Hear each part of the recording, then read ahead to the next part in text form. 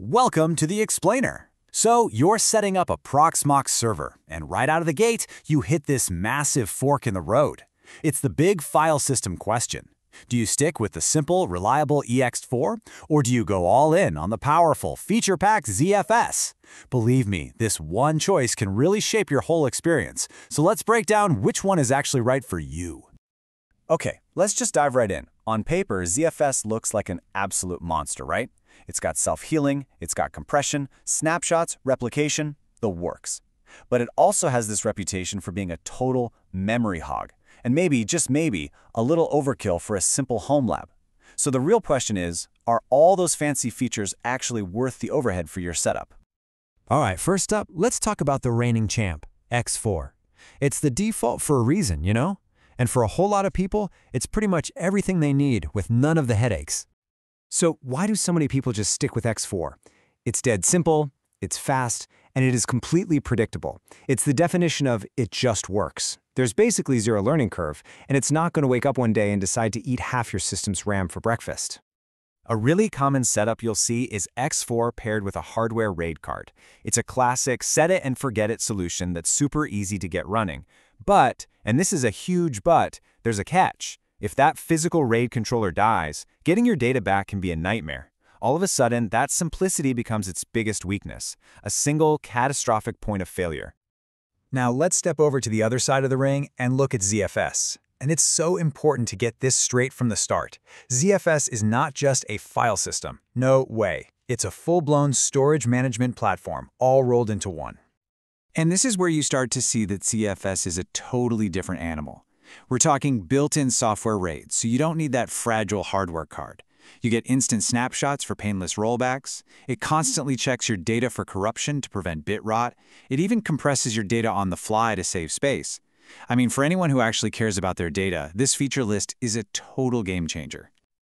But you know what they say, with great power comes a great appetite. And what's funny is, it's not really an appetite for your CPU. Even older processors handle ZFS just fine. Nope. The one big thing you absolutely have to plan for is memory, RAM. And the reason for that is something called the Adaptive Replacement Cache, or ARC. The easiest way to think about it is like ZFS's own private, super fast memory cache for everything it does. It uses your system RAM to make disk access way faster, but the key word here is aggressive.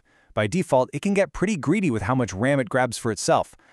You know, to really understand why ZFS has this reputation, you gotta look back a little. In older versions of Proxmox, the ARC could, by default, just straight up claim up to half of your entire system's RAM. Can you imagine? Now, thankfully, newer versions are way smarter about this, but it's still something you need to be aware of and probably tune yourself just to make sure your actual VMs have enough memory to breathe. Okay, so theory and features are one thing, right? But that doesn't tell the whole story. Let's see how this stuff actually performs when the rubber hits the road. Let's look at a really simple test a user did. It's a perfect head-to-head comparison, backing up a 200GB virtual machine on the exact same hardware, once using ZFS and then again using Ext4. Wow, and the results are just night and day. Take a look at the I/O delay. That's basically how long your system is just sitting around, waiting for the disk to do something. ZFS caused a massive 75% delay. It was basically choking the storage while the backup was running. Meanwhile, X4 handled the same job with a delay of just 17%. The whole system was just way more responsive. So what did that huge I/O delay actually mean for the backup time? Well, the ZFS backup took over 30 minutes to finish. The X4 backup, on the exact same hardware, was done in under 13 minutes. That is more than twice as fast.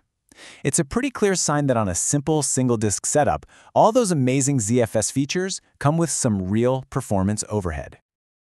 So all this performance data brings us to the big one, the most important question of all. Which one should you actually use for your setup? You know, a really smart way to think about this is to ask a slightly different question. Do you really need all the power and complexity of ZFS on the drive that just runs the Proxmox operating system itself? This is where a lot of people find a perfect compromise. And here it is, the best of both worlds strategy that so many people swear by. For your host OS drive, you put Proxmox on a small, cheap SSD formatted with Ext4. It's fast, simple, and if it ever breaks, reinstalling Proxmox is easy. Then, for your actual VM and data storage, you use a separate set of drives to create a ZFS pool. This way, you get all those powerhouse features like snapshots and data protection exactly where you need them the most, on your actual, irreplaceable data. This table really just boils it all down, doesn't it? For that main Proxmox OS drive, Ext4 is just clean, simple, and fast. But when you're talking about storing your actual VMs, especially across multiple disks, ZFS is the undeniable winner for data safety and management. The choice really depends on your hardware and what you value more, lean and simple or powerful and safe. So, is ZFS worth it? Absolutely, if you actually need its enterprise-level power. This quote just says it all perfectly. If you're going with ZFS, just make sure you bring extra RAM and a bit of patience. The real question isn't just Ext4 versus ZFS. It's about what you can't afford to lose, a little bit of performance or all of your critical data.